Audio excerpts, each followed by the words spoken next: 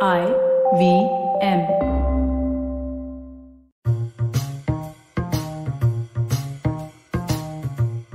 Hello and welcome to the Wire Talks. I'm Sidharth Bhatia. The general elections are at least 3 years away, and already the first stirrings, maybe not something really big and formal, but the first stirrings of political activity has already begun. Of course, the state elections were a good indicator where, voting patterns lie.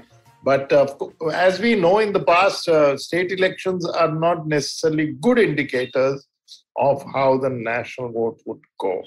Nonetheless, the BJP, which is always in election mode, has started preparing because it also has to now go to elections in the crucial state of UP. And the opposition is trying to see what possibilities exist. To make sense of all this and to analyze what's going on the political scene, we have with us the eminent political scientist, Dr. Suhas Palshikar. He is an Indian academic and social political scientist. He taught political science at the Savitribai Phule University and is a chief editor of the Studies in Indian Politics. He is also co-director of the Lokniti Programme on Comparative Democracy in CSDS. Welcome to the Wire Talks, Dr. Palshikar. Thank you very much. It's a pleasure. Okay, so in your long career as an observer of the political scene and as an analyst, have you seen this unusual, to my mind, unusual situation, a really very, very strong center, but equally in their own domains, in their own provinces, very strong federal leaders who are not necessarily friendly towards the BJP? I think there was some similar situation on a much lesser scale in under Mr. Vajpayee's rule in 2004, but or even earlier, sorry. But since then, you've not had this kind of situation. If I'm mistaken, I would love to know what you have to say on this. This situation is entirely extraordinary in a sense, but at the same time, we did have strong center, at least formally, when Rajiv Gandhi was around, and that created a lot of problems for the Congress ultimately in 1989. And earlier, when Indira Gandhi was emerging as a very strong central leader, then too, there were strong federal or state level leaders around, and she had a lot of confrontations with them. So yes, while there is a sense of extraordinariness to the situation, there is also a sense of déjà vu in the sense that this has been happening, that as the center emerges stronger and stronger, a reaction sets in, at least in some states, and strong state leaders, either from the opposition or from the ruling party itself, emerge, and that in a sense adds to the political dynamics. So it's interesting what you say, that when there is a strong center and very, very strong leaders, there is inevitably some kind of tension, but more than that, for the center at least, it doesn't end too well. Rajiv Gandhi found that out to his consternation. If you remember when NTR began coming up and became really strong, and before that too. But his was such an overwhelming vote, and for at least 3 years he was stable. But why do you call this extraordinary even then? I call this extraordinary because there is a leader who is now centrally so powerful and so ambitious that we probably haven't had any such powerful and ambitious leader earlier, in spite of the fact that we did have Indira Gandhi. Secondly, it's extraordinary also because it is informed by a certain ideological passion of not only just keeping power intact, but changing the social system and cultural mores of the people. So what we are witnessing is not just power tussle between the center and the states, But beneath that, we also have this tussle between an ideological passion and an absence of the awareness of that ideological passion on the part of the opponents. Surely they have seen some of that ideological passion. Firstly, in their own backyards, I think Mamata Banerjee felt it the most.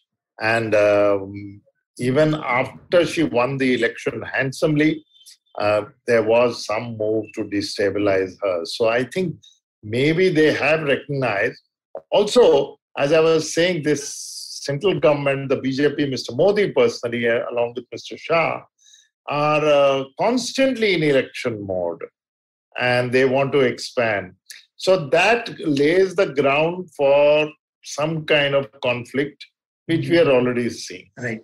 So do you think that can only get worse in the next 3 years? In all probability, yes, because as you rightly pointed out, the BJP has not taken kindly to the election results of West Bengal. And that is an indication of the things to come. There is also a possibility of a confrontation on a different ground altogether in Tamil Nadu. And therefore, I think both Tamil Nadu and West Bengal will be in the forefront of this confrontation with the government of India or the union government, so to say. Once they are there, I think the others would start gravitating towards it, because one day or the other state parties are going to realize that the confrontation is not just because of they are in power in the state, but there are larger stakes involved. Such as? Such as it's not just the state finances. The larger stakes are not just about the state finances, but the very existence of state parties in their respective states. Because in the ultimate game plan that we see in this extraordinary situation, it can only be at the peril of the state parties that the BJP can actually remain safe as a powerful center. It's interesting that you should also say that the larger stakes go beyond finances. There is now a widespread impression that the BJP is very keen to capture critical state assemblies, perhaps all important state assemblies. And that's working towards an ideological objective. And that's working towards the concept, I think, of total control. Yes. And I think that is something that will really worry all these state governments who are going to say that they don't want to simply win the election, they want to perhaps annihilate us. So, and the Congress has already felt that. The Congress, Mukt Bharat, they've not actually said Mamata Mukt West Bengal, but that is the entire thing. So what is this thing that's driving the BJP so much? I think apart from the fact that they have this new leader in the person of Mr. Modi, and apart from the fact that there is this constant election mode, as you pointed out at the beginning, 100 years after the RSS came into being, I think they are pretty close now to actually engaging more proactively with their original project. And that original project is to actually wipe out the legacy of the nationalist movement, to wipe out the idea that Gandhi and Nehru sort of not only propagated but practiced in the form of this extraordinary experiment of having Indian democracy not only tolerate but exist within diversity. This coexistence of diversity and democracy was an extraordinary project, which is an anathema. And therefore, it is not just powerless, but it is the idea of homogenizing everything that drives at least the core of the BJP. There might, of course, be many other those who have joined the BJP for power, and there will always be layers within the party. But I think the core is driven by this, for the first time, possibility of expanding their ambition and realizing it. And one of the weapons in their armory will be to have enough Rajya Sabha seats to change the constitution. Yes, state power is really the weapon. And then after that, changing the constitution would probably lead to not just wiping out the nationalist project, which is, of course, one of the reasons why they run down Nehru so much, though they are a little less angry or a little more diplomatic about Gandhi.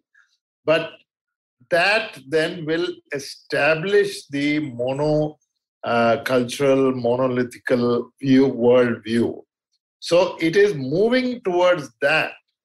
And the state elections are a weapon in that direction, right? Yes, I would say so. Though I don't think they would, in the next at least 5 years or so, get into this business of amending the constitution much. They would have, of course, ingenious ways of changing the constitution, like they have done with the Article 370 already. But otherwise, I think they would have more sophisticated ways of changing the situation, which is to change the public opinion in such a fashion that the constitutional provisions of a certain kind, protecting diversity, become practically redundant. So therefore, in spirit, if not letter, yeah, and keeping the public, now there is no particular survey in that direction, so one must be careful, and there is no scientific proof, but one gets the sense that there is a reasonable body of opinion which says that democracy is an inconvenience and we should keep it aside. I won't say discard it, but keep it aside, because what this country needs is discipline. There's always been that yearning in India. Yes, Sidharth, you mentioned this fact that there is not enough survey evidence, which is true. So we shouldn't be making overstatements. But it is also true that whatever survey evidence we have shows that what one would call as strong Democrats are always limited in numbers, and weak Democrats are larger in numbers. So where they veer around, which direction the weak Democrats go, is really going to be a crucial question for India in the coming decade or so. It's not just something happening in 1 year or 2 years, but the Lokniti surveys over the last 10-20 years show that the proportion of strong Democrats is limited. And that is why we always find that whenever the government clamps down on opposition, political opposition, so to say, there isn't much traction to that in terms of opposition to it. The best way actually it was put was too much democracy. That is how Indians generally feel, that democracy is a great thing, but let us not have too much democracy. And that is the dividing line. Where that too much democracy is the dividing line. So yes, there is not much survey evidence, but there is enough survey evidence to caution that this might actually unfold over a decade or so. And of course, there is institutional support, because such sentiments have been expressed in the highest court in the land. Absolutely. And quite honestly, one would say, I would say at least as a personal opinion, this is a frightening prospect. And I mean, one has always felt that during the emergency, if you recall, there were a lot of people saying this discipline is important, and they supported her. Yes, yes. And they supported the suspension of rights. So what can possibly inhibit their progress? Because these state governments, however powerful they are, Mamata Banerjee, M.K. Stalin, even I would say up to a point, people like Amrinder Singh, for the moment at least, they have zero influence beyond their border. Right. Pinarayi in Kerala, who's supposedly doing a good job, they have very, very limited influence outside this. So what are the factors that can possibly inhibit this march towards total control? I think the first step still would be that all these leaders have continuous conversations among them, which doesn't happen currently. Unless they realize how situations in each other's states are equally problematic and therefore dangerous, I don't think they would come across this possibility of what is called the grand coalition or a non-BJP forum, etc. So that conversation has to continue. You are right, they don't have influence beyond their states. Not only influence, many of them wouldn't be even known beyond their states or outside of their states. And that is why we will have to wait for a moment when, in the final instance, each leader at the state level pitches in and at the state level keeps the BJP under control. That's the only route. I don't see any All India leader suddenly emerging to counter the BJP at the All India level. Palshikar, past experience, and I'm thinking in terms of not just the Janata Party, not that far back, but, people like Deve Gowda or people like accidental Chief Minister like Deve Gowda and Mr. I.K. Gujral soon after, and many other attempts to have a third front have really not lasted beyond a point. And it's fine to say that there was a strong opposition and the Congress was very, very strong, but they fell under the weight of their own ambitions and their contradictions. So what is the chance they can emerge as a cohesive unit? Again, I would agree with you that chance is very slim. And that is why I have always felt over the last 5-7 years since the BJP emerged as the dominant party, that the only way this can be countered would be for the opposition also to have an anchor, which is multi-state, if not all India. Only with a multi-state anchor, this kind of opposition unity can have a political traction and some durability. I would still not guarantee that it would be durable beyond a limit. It's possible. I'm going to touch upon this recent meeting between, which brought some opposition leaders together, which they were trying to tie themselves in knots, trying to say it's not this, it's not a front, it's not. And I sense that that's perhaps for A, they didn't get all the people. B, more important, many of those very parties may be keeping their options open. Not really, because for many of them now it is clear that aligning with the BJP is going to be suicidal. The way one by one various parties at the state level have severed their links with the BJP, it seems to me that they are very cautious and wary of the BJP, though not hopeful of a non-BJP front. So at the moment, I think there is this kind of uncertainty. They would buy peace with the BJP, like parties in Andhra and Telangana have currently done. But when the moment comes, I'm sure they will put their weight behind this non-BJP forum, front, or alliance, whatever they call it.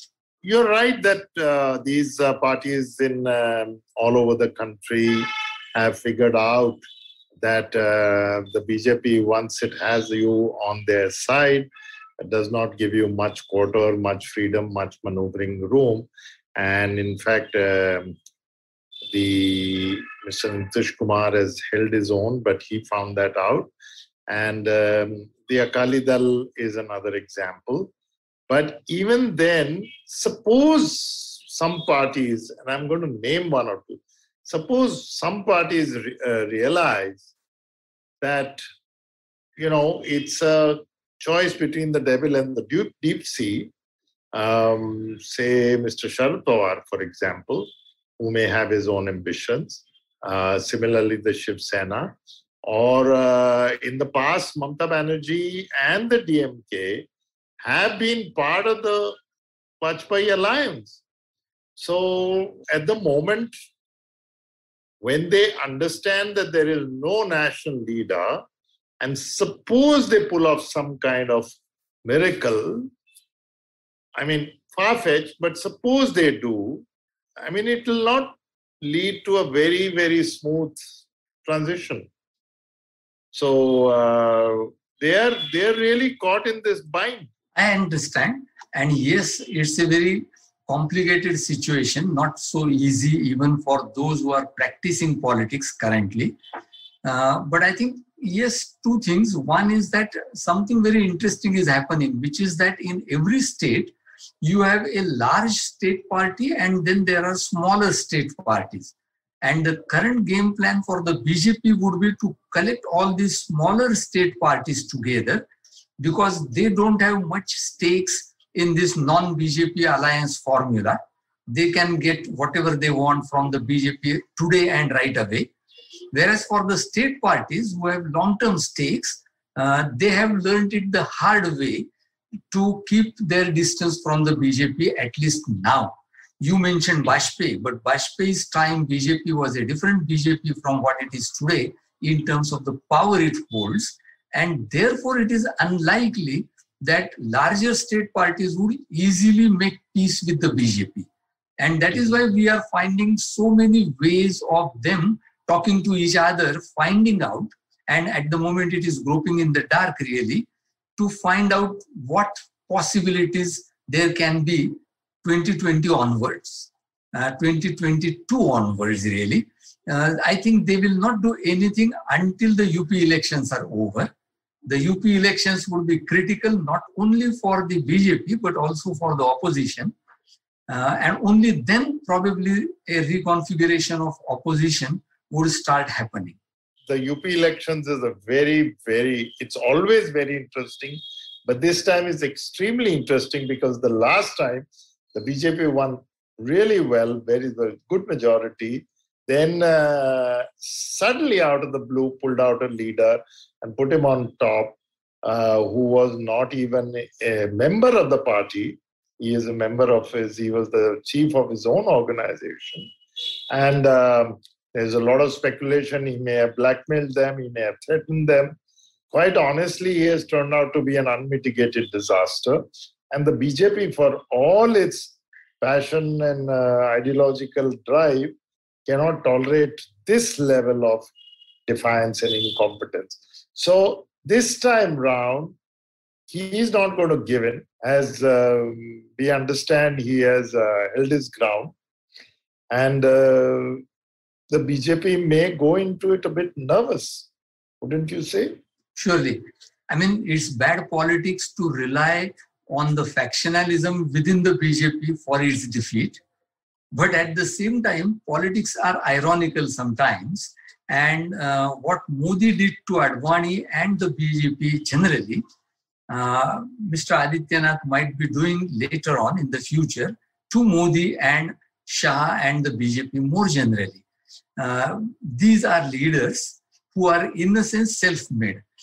We talk of their connection with the RSS on the one hand and with the BJP on the other hand, which there would be. But at the same time, like Modi, Mr. Adityanath would have his own agenda laid out for the next 10 years. And that would be a fascinating politics, in spite of the fact that, as I said, opposition politics should not rely on factionalism within the BJP. I think that is something very interesting which is likely to happen, even if we assume that much what is being talked about is media gossip. Let us grant that. And even then, I think this is going to happen, and that is something which any student of politics would be looking forward to as a lesson to understand how parties are made and unmade.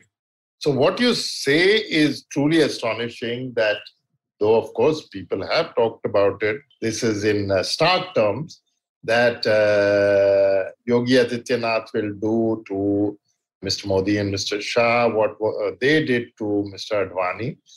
We should not forget that Mr. Modi is aging and Adityanath has some way to go. Plus, as an aside, I am waiting for Mr. Modi to remind of Raj Dharma to Mr. Adityanath.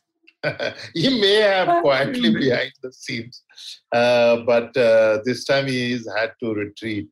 And the state BJP chief said, well, he's not being replaced. So there are straws in the wind of where Adityanath thinks his strength is. His strength primarily lies in the fact that not just his own organization and followers, and not only the fact that he's the leader of the North, but also his strength lies in the fact that he may have huge support in Uttar Pradesh itself.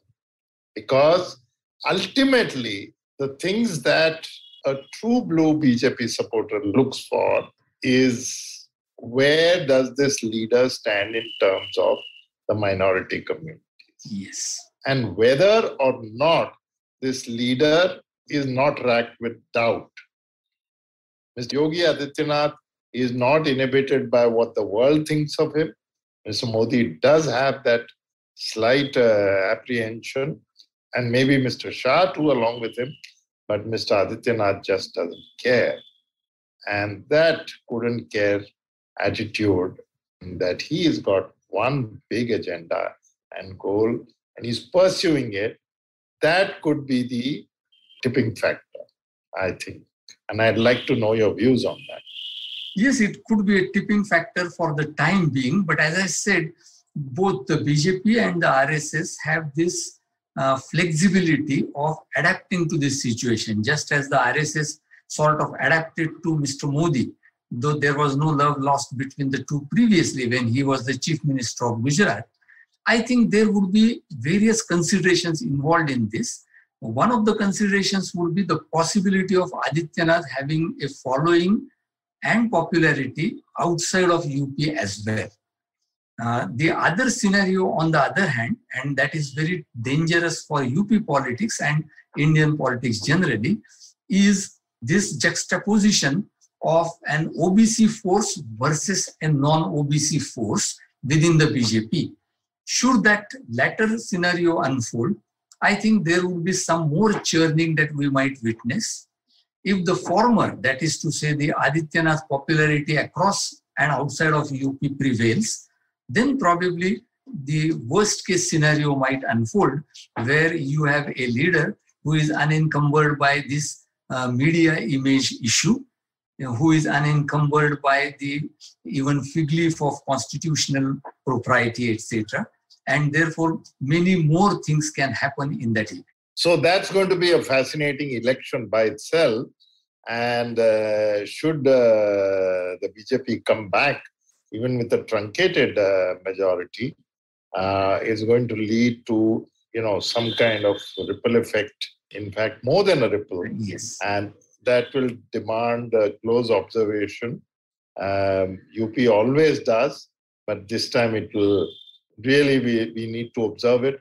Don't forget, let's not forget that UP has given many chief ministers in the past, and Yogi Adityanath may think that time we reverted to that. So we shall continue to watch that. Now, I wanted to ask you a specific question about Maharashtra, because you are a keen observer of what the Maharashtra situation is. What do you think is going on in the minds of the leaders of the MBA at this very moment? They've lasted close to 2 years, but does it mean that it has the cohesiveness to last longer, given that temptations are always there and they are being dangled by the BJP? Meanwhile, in the last 6 months, as you have seen, the BJP has tried various methods, but now maybe after all that, it could be the carrot approach. So how do you see that? I would still think that much would depend on the overall all India scenario. If the possibilities of various equations among non-BJP parties get consolidated, then MBA remains more or less safe in the state. If they don't, then there would be internal contradictions which will bring it down. I don't think the Congress or the NCP would immediately join a BJP-led government, and therefore it would be more a chaotic situation rather than coming back of the BJP. Though I am aware that the BJP in Maharashtra needs only a handful of MLAs to come back to power. It doesn't really need a coalition with any of these three parties. If enough number of MLAs are ready to defect, as they did in Madhya Pradesh and Karnataka, then the BJP would be too happy to do that. And therefore, the scenario that I can imagine is not really one of the three parties switching over to the BJP, but large-scale defections effected through various measures by the BJP. If that doesn't happen till the UP elections, then I think they are through for a longer duration. Yeah, so it's basically trying to bring in the rank and file rather than the leadership. Right. I think all of us who have seen Maharashtra politics one way or the other are going to continue watching it very, very closely. Now, Dr. Palshikar, which in a sense leads me to the crucial question that we've talked about the state leaders, we've talked about Maharashtra and so many other permutation and combination. But why does the BJP still worry about the Congress with its pathetic 44 in parliament, as well as governments like, say, for example, in Madhya Pradesh, which fell, coalition governments in Karnataka, where the Congress was a constituent, fell. Rajasthan, it came to the wire but pulled back. Yet, it seems like almost a bitter campaign to go after the Congress. What is it about the Congress that worries the BJP, if at all? I think politically the reason why the BJP is always obsessed or worried about the Congress is because it is in the 3-4 crucial states where there is a straight fight between the BJP and the Congress. And if the Congress were to do a little better in those states, this current dominance of the BJP would suddenly come down. You take Gujarat, Madhya Pradesh, Maharashtra also included in a sense, Chhattisgarh and Rajasthan. If the Congress does well in these 4-5 states and Karnataka perhaps, then there is a big problem on hands for the BJP. That's one. The second political reason is ultimately the BJP Congress is the only, as I said earlier, multi-state party which can provide an anchor to a non-BJP coalition, and that is the other political worry. The third political worry is, while everyone seems to be ridiculing the Congress leadership and particularly Mr. Rahul Gandhi, one never knows if he emerges as a popular leader. And if that were to happen, then there would be a direct confrontation in terms of image and personality, which the BJP today doesn't want, because as you pointed out, Modi is growing old. He is already now in power for 10 years by the time the elections take place. And a fresh new leadership from an opposition can always be a danger. So these are the three political reasons. Obviously, I need not repeat the fourth non-political or larger political reason, which is ideological. That after all, it is the mental burden on the BJP that the Congress is responsible for whatever has happened, not only just last 7 decades, but for 100 years. The hatred of the kind of Gandhi-Nehru type of politics that the BJP core has always cultivated is today, in a sense, imposed upon the Congress. You and I might say that today's Congress is third rate. It is not the Nehru Congress, etc., etc. But in public mind and in the mind of the core of the BJP, it is in that ideological battle where the Congress is the enemy, because Congress represents, in a sense, what a possible Stalin might do, what a possible Mamata might do, or what a possible Sharad Pawar might do. For the BJP, therefore, all these state leaders, in a sense, are offshoots of Congress type of politics. So there is an ideological reason also behind their constant wariness about the possibility of a Congress revival. After all, the Congress has won, even in its worst situation, 20, 21, 22% of the vote this time. I think slightly higher the last time, if I'm not mistaken. Just a little bit, but yes. Yeah. So therefore, that 20% still believes in the Congress. And if we were to look at some kind of, rural-urban divide or a divide in terms of Hindi belt and other places or whatever, they all are not open to 100% scrutiny. But in these states and among the rural folk, there is still some regard for the Congress. Whether this will last another 5, 10, 15 years, we don't know. But I have seen, as you must have seen, that Rahul Gandhi and his sister, he more than she, do pull in audiences, do pull in crowds. He still has followers. And I have come across educated urban folk who say that they are with the Congress and not with the BJP. Primarily also because they cannot stand the BJP's divisive politics, and they think that the Congress still has some measure of that dreaded word, secularism. So I think that's a very, very sharp analysis to say that it could still form the core of some kind of future revival. And no reason why it can't. The Gandhis, let's say, at the end of the day, are the glue that holds the Congress together, despite the state leaders. So, do you think the Congress will be willing, if invited, to join such a coalition? I think that is where the problem of the Congress lies, that it still believes that it is the natural leader of any non-BJP government. The moment the Congress is willing to give up that illusion and send a message that we are willing to just be together, I think things would smoothen themselves. That is not happening at the all India level. And also, of course, the Congress governments are not running well in almost all the places, and therefore Congress has internal problems of its own.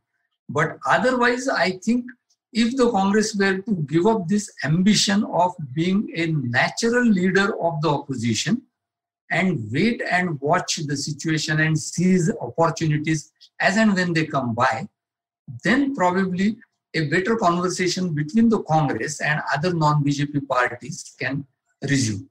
But it has happened in places like Karnataka and Maharashtra.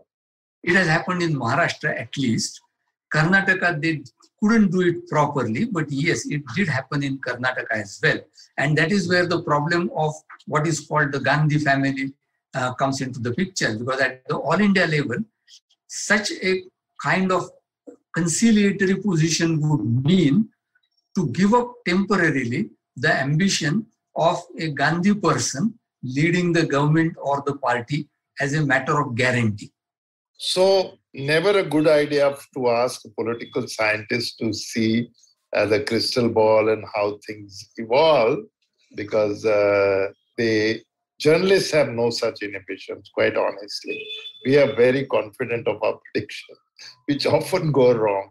But how do you see some sort of, I know you said the UP elections and the results of the UP election are going to be a marker, but and a watershed, but how do you see independently various scenarios emerge? One which is probably the most likely scenario and which many won't like and you certainly wouldn't like to hear about is with a reduced majority and with a lot of factionalism, an ordinary Modi government comes back to power in 2024. That is one very easy scenario, easy in the sense easy to predict scenario. The complicated scenarios would of course obviously be that the economy doesn't pick up, but at the same time the opposition and their governments at the state level try to do their best at the state level, which then opens the door, just a toehold or a foothold for the opposition to make 2024 a contest rather than a foregone conclusion. That is where I would stop. I wouldn't go beyond that, because at the moment I can't really see a grand possibility of suddenly an anti-BJP wave sort of sweeping the country for whatever reason, not at the moment at least, because such things happen only in the proximity of election.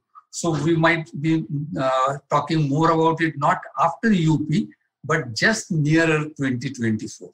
I'm reminded of 1971 when a shaky Mrs. Gandhi, who was under assault from her own inner party leadership. And she had just split the party. Yes. And then, of course, there were the opposition parties at that time were weak, but still there was almost a given or almost predictions that Mrs. Gandhi would have a tough time. And she showed, because that was the big post-break election for her. And she proved not only was she the most popular leader, but she also proved that she was the Congress.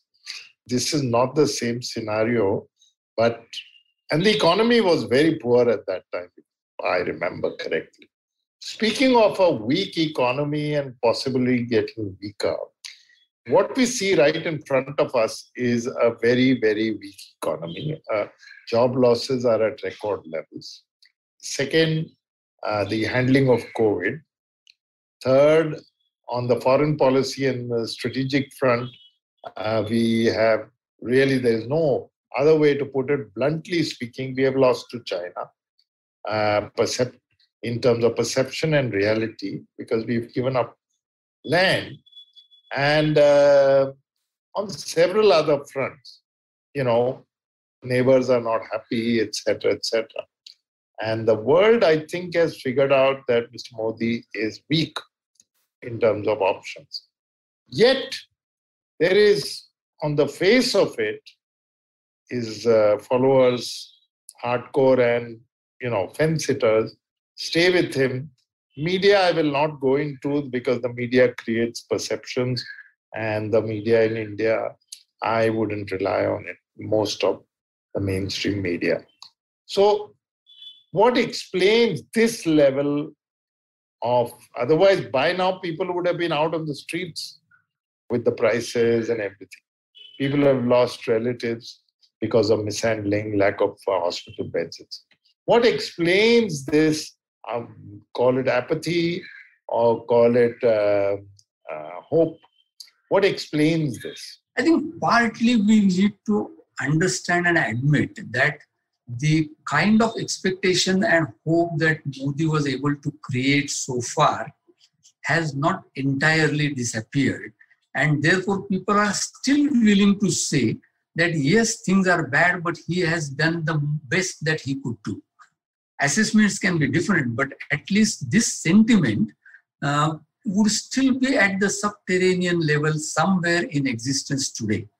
The second thing I think which is critical is that Modi has actually changed the paradigm of electoral politics entirely, just as Indira Gandhi did to an extent in 1971, as you mentioned, which is to say that today politics and winning elections is critically based on optics and perception rather than reality and actual sufferings.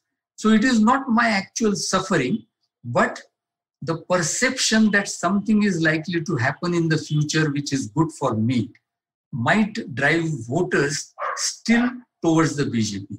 And that paradigm of politics, which is constituted by optics and perceptions, is something which only someone like Mamata Banerjee in West Bengal could counter so far efficiently. Unless that is done at the All India level, unless opposition parties and Congress in particular finds a way to counter that optics and perception, not by facts, not by tweets, but by actually creating a counter optic and a counter perception, I don't think things would really start changing drastically. Yet, while you say that, and I think there is it's largely true. Let's take, for example, Mr. Rahul Gandhi, who has constantly spoken of in recent months about the failures of a warning about COVID coming, spoken of the failures of Mr. Modi's, I'm leaving his tweets aside for the time being, but he has made statements. They have held press conferences. And yet, he's one man I know. Mamata did it. Mamata Banerjee did it. I find even Samna occasionally criticizing him, which is pretty surprising. Why does it not get a wider kind of play? Is that purely because he's not taken seriously, or purely because he's been ridiculed so much, and or the media just doesn't give enough space like they used to? The last 3 years of the Manmohan Singh UPA government was, even the smallest infraction, real or imagined, used to get front page. So what is it now? As you said, much can be said about the way the media, particularly the Indian language media, presents Modi and the others. Yes. But at the same time, I think two things need to be remembered. One is the record of the Congress governments in different states is not something that the Congress can really boast, take outside and tell people, look, this is what we have done, so we are still in the reckoning. That's one thing. The other thing is that the location of Rahul Gandhi is still enigmatic, to say the least. Yes, Rahul Gandhi says so many things, does so many things, but technically speaking, who is he today?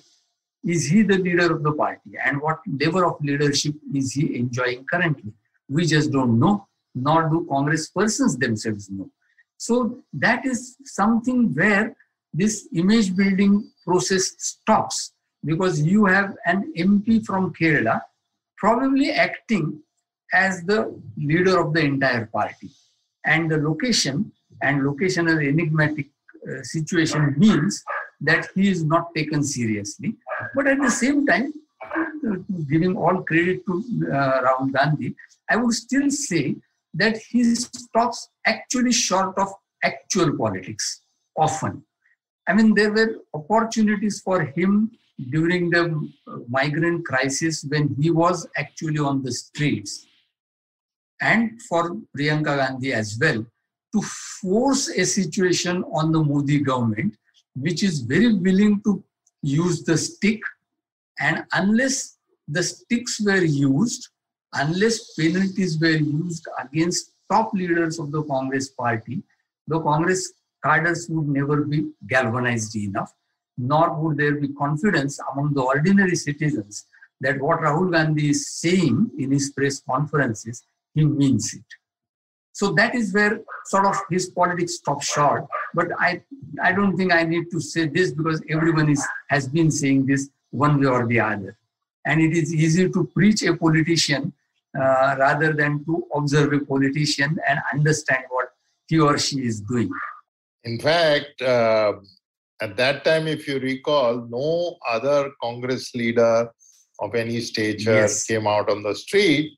And today, the Congress has a lot of what I call non-election winners and intellectual wonders who have no touch with the mass base.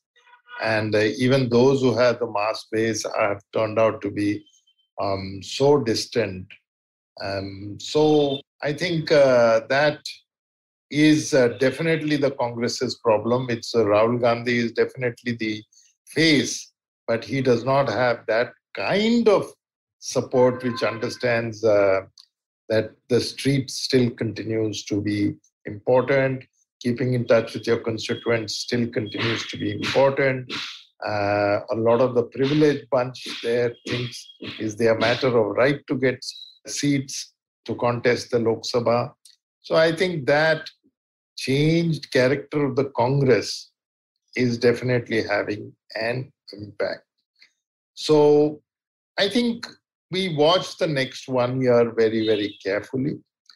And then perhaps I think these outside factors that you brought in, like the economy, will kind of play some kind of role.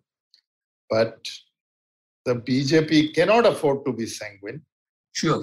Because there are inner pulls and pressures that will register themselves. Mr. Modi is no longer the confident supreme leader with no challenge. Now there is at least one, there may be more.